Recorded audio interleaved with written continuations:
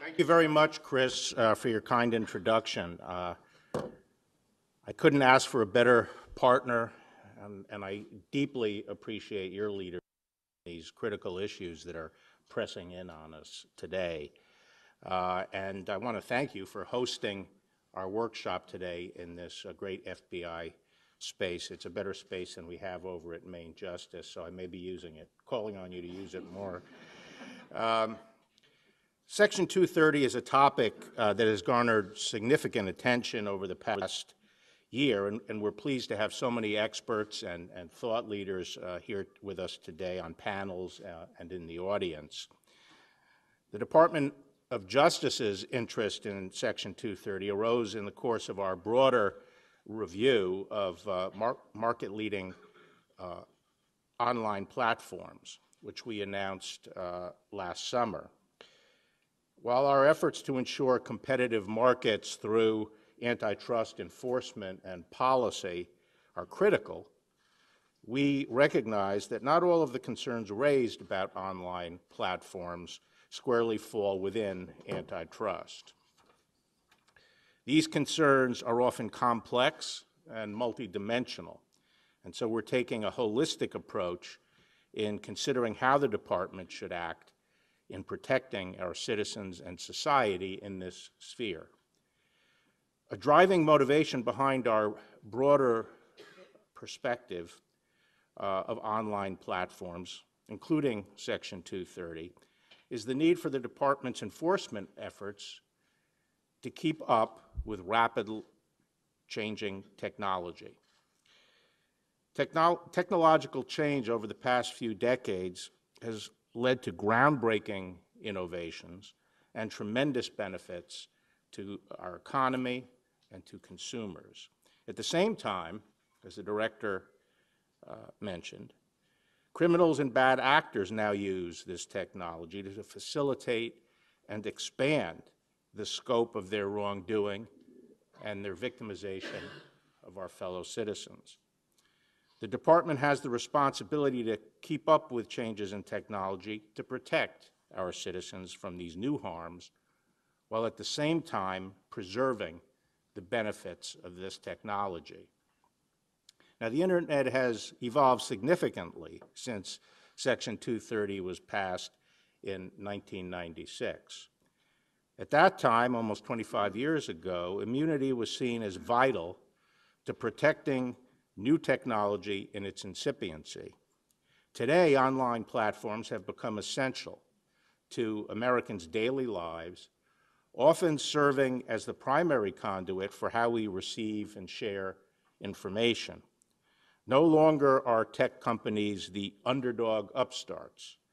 They have become titans of U.S. industry.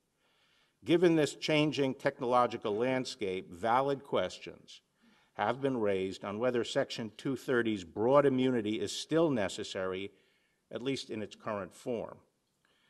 The increased size and power of online platforms has also left consumers with fewer options.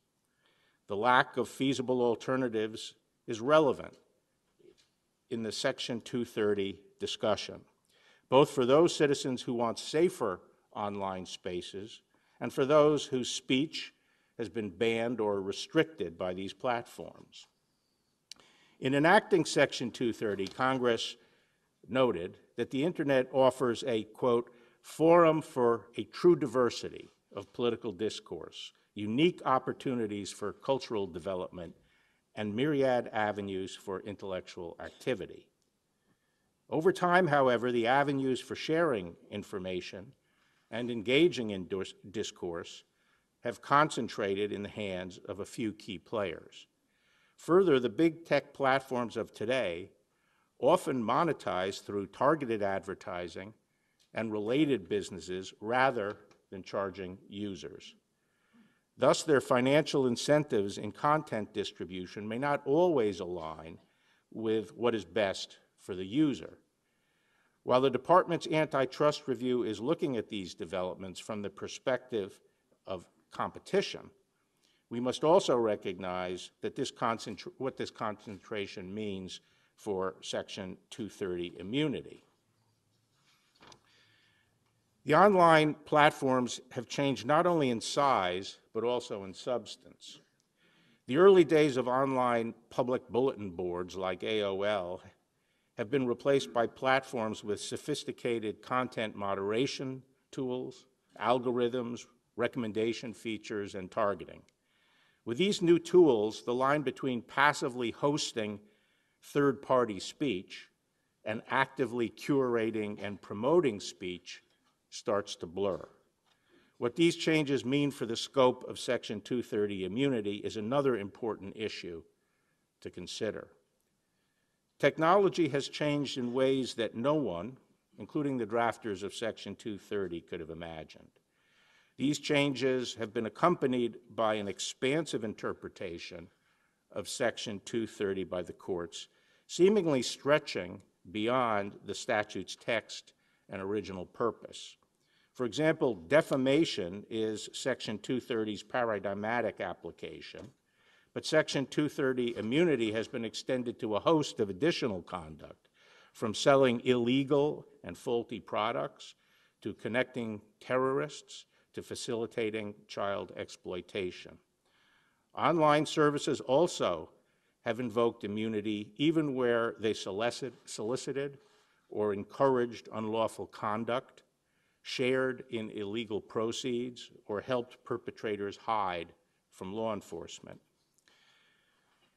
The court's broad interpretation of Section 230 also occurs against a background of the Supreme Court in 1997 striking down every other provision of the CDA on First Amendment grounds.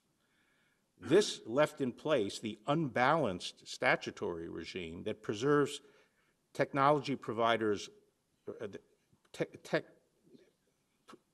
liability protections, their immunity, without guaranteeing corresponding protections for minors from harmful material on the internet. The Department of Justice is concerned about the expansive reach of Section 230 immunity, but we are not here to advocate a position yet. Rather, we are here to convene a discussion that will help us examine Section 230 and its impact in further detail. As we consider these issues, however, I would like to make a few observations preliminarily. First, civil tort law can act as an important complement to our law enforcement efforts. Federal criminal prosecution is powerful, but necessarily it's a limited tool that addresses only the most serious conduct. The threat of civil liability, however, can create industry-wide pressure and incentives to promote safer environments. In fact, Congress has enacted civil laws specifically to supplement criminal enforcement. For example, the Anti-Terrorism Act provides civil redress for victims of terrorist attack on top of the criminal terrorism laws. Yet judicial construction of Section 230 has severely diminished the reach of this civil tool. Civil liability can work hand in hand with the department's law enforcement efforts to promote a safer environment, both online and in the physical world. Second, broad Section 230 immunity can pose challenges for us, the department, the FBI, and other federal agencies in certain civil enforcement matters. Actions brought in the public interest by the federal government do not raise the same concerns of mass liability for private speech torts that were at the core of Congress's concern when it enacted Section 230. It is questionable whether Section 230 was intended to allow companies to invoke the statute's immunity against the federal government acting to protect American citizens. Finally, and importantly, Section 230 immunity is relevant to our efforts to combat lawless spaces online. We are concerned that Internet services under the guise of Section 230 can not only block access to law enforcement, even when we have secured court-authorized warrants, but also prevent victims from civil recovery. This would leave victims of child exploitation, terrorism, human trafficking, and other predatory conduct without any legal recourse. Giving broad immunity to platforms that purposefully blind themselves and law enforcement to illegal conduct on their services does not create incentives to make the online world safer for children. In fact, it may do just the opposite. In addressing the myriad of online harms today, we must remember that the goal of firms is to maximize profit, while the mission of the government is to protect American citizens and society. Sometimes private incentives will create an optimal solution, such as the free market's ability to determine the price of a product. Where it comes to issues of public safety, the government is the one that must act on behalf of society at large. Law enforcement cannot delegate our obligations to protect the safety of the American people purely to the judgment of profit-seeking private firms. We must shape the incentives for companies to create a safer environment, which is what Section 230 was originally intended to do. The question for us and for this workshop is whether those incentives are working or whether they need to be recalibrated. These are just a few perspectives as we get started, but the goal for the department today is to listen. The concerns regarding Section 230 are many and not all the same. We must also recognize the benefits that Section 230 and technology has brought to our society and ensure that the proposed cure is not worse than the disease. The debate, however, is important. To that end, we have brought together a diverse set of perspectives in both our panels and in our audience.